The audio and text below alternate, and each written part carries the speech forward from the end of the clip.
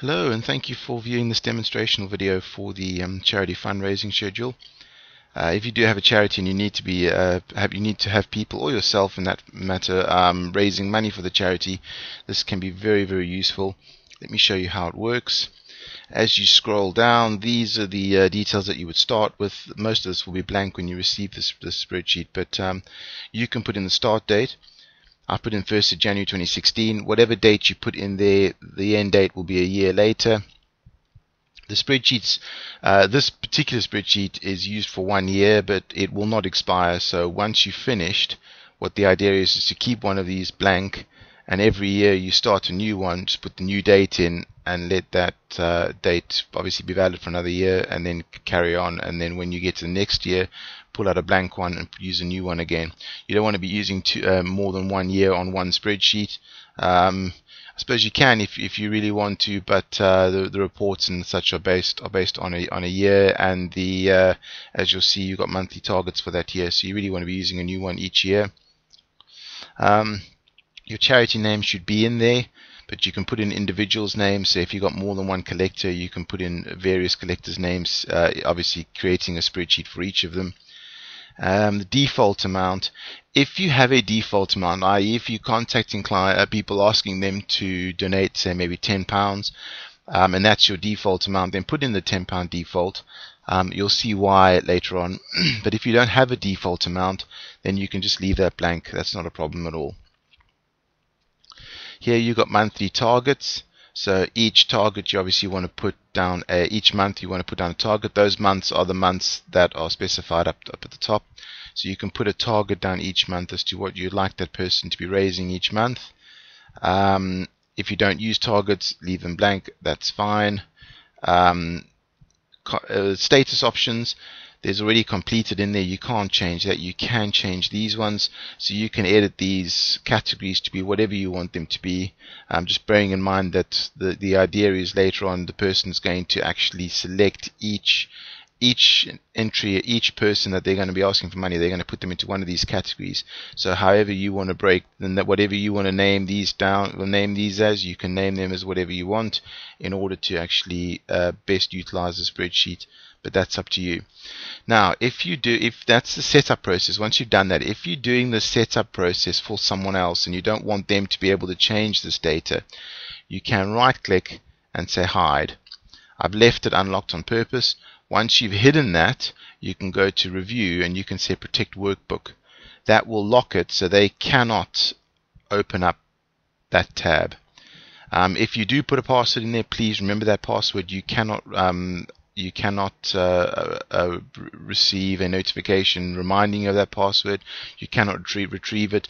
I can't retrieve it. So if you put a password in there, please make sure that you remember it. If you do run into issues and you do forget it, obviously keep a version of this unlocked at all times so that you can actually use that one again should you lock it and forget the information. Once you've done that setup, the schedule will be ready to use. Now all of this data won't be in here. I've added that in, but this is what you would effectively add in. All of these headings will be here. If we scroll across, we can see here are some different colors. These colors, you would be able to select these, select any of your categories that you put in and have them highlighted in those colors below. So that's how that works. So in other words, if we change potential to actually unlikely, we want to come up in orange, then you can see unlikely comes up in orange. If we change it to potential, then potential comes up in orange. So whatever you highlight, whichever ones you select here, they'll highlight below accordingly.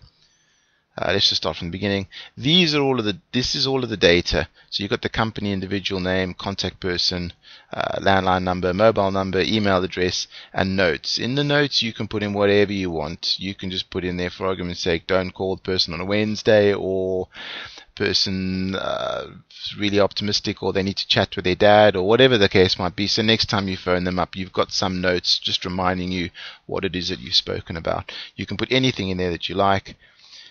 Now, this is the part where you need to keep what you need to keep up to date, the screen part, the last contact date. So whenever you phone this person and you speak to them, or whenever you email them or you get a reply or something, just change that date as being the last date that you've actually spoken to them, and select the status that would best suit where they are. So are they a hot lead? Do they need a second follow-up? Are they a potential? Have they completed? So on and so forth. Select the one. Completed obviously means that they've made a donation and all's done. Next, the value of the donation. Now, if you've selected a default, you can leave this blank. Leaving it blank will automatically take the default figure. So if I've said over here that it's £10 default, if you go to schedule and I leave it blank, that will take that value as £10. It won't show it there, but it's taking it on the report, which you'll see later on, as £10. So if you're using the default, you don't need to fill that in. If you do fill that in, whatever you fill in here will override the default figure. So if you keep this up to date, if you've got the value of the donation and you put in the actual value, if it's not, like for argument's sake, this is a potential and I put a value in, this is just an estimate. Again, if you leave it blank, it'll take the default as the estimate. But if you've spoken to them and they're umming and ahhing and thinking about it, and they've told you that if they do make a donation, they'll make a £200 donation, put the most accurate estimate in there that you know, that you think that they would, the potential that they could be making. I'll show you in a second why that's important. But before we move on to that, here's the last section. This will automatically adjust. So what this is doing is it's showing you during the selected month, prior months, and the balance, how are you faring against your targets. So let's just have a look here. The last one's on the 6th of May, so that's the current month. We haven't got any money in May, so it's showing us that we're £80 below budget this month. Overall, in prior months, we actually are £150 ahead, which means the balance between these two is £70. So we're still £70 over budget. But let's just say, for argument's sake, we did a company 21, and we go here for person 21. We're not going to fill in this information now, but you can fill in their details. Let's say on the 8th of May, they actually came in and made a donation. So it's completed. And let's say they made a donation of £50. So now it says we're actually £30 this month below budget because you've done 50 and we need to do 80.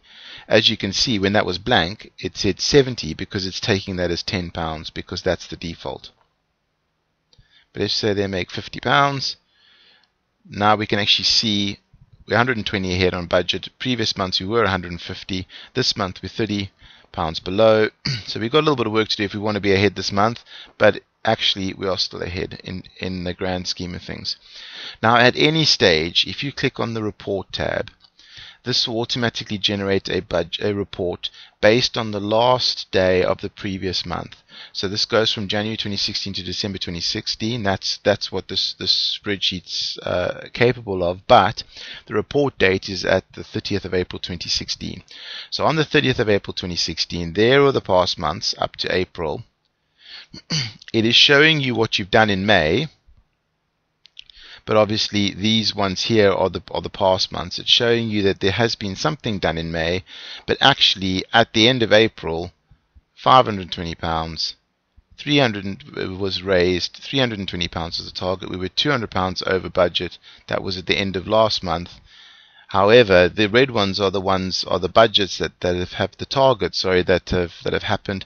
The orange ones are the future targets that still have to happen. But we can see actually in May they've already made some money, but this report is as of the 30th of April. So these figures have only taken up to the end of April into consideration. But you can see what's coming up, and then this is why we want to put estimate amounts in, because if you scroll down, it shows you the potential. So it shows you all of the other categories other than completed, and what type of value and number of those entries have you got from February, March, and April. So they can come on here and see actually hot leads. They've got some hot leads coming up. There are some potential from previous months, so those ones may still come in. So the person who's looking at this report can not only see what's actually happened, what's already happened in the future, what future ones they've already got in, but they can also see what potential there is that's still sitting on the horizon that could possibly come in. So this is quite a comprehensive report based on what's happened up until previous months. That's why it's important to keep these green ones here up to date, because that's what forms your report and actually shows the person who's looking at the report, whether it be you or someone else, exactly what's going on. So I'm sure that you'll find that beneficial for your charity. I do hope that you'll find this useful. If you've got any concerns, or if you'd like any changes made to it, please do contact us. Otherwise, yeah, take a look at the other products we've got in our store for charities. And if you do decide to purchase this product, we wish you all the best with it. Thank you very much. Goodbye.